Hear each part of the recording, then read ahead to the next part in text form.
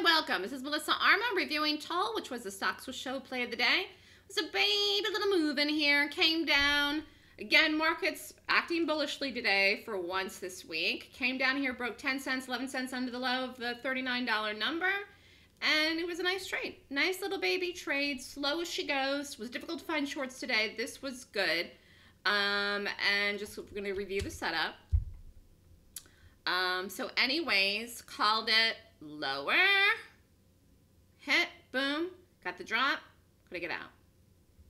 Could I get out in here? Could I get out in here? Could I get out in here? Could I get out in here? Would definitely be out.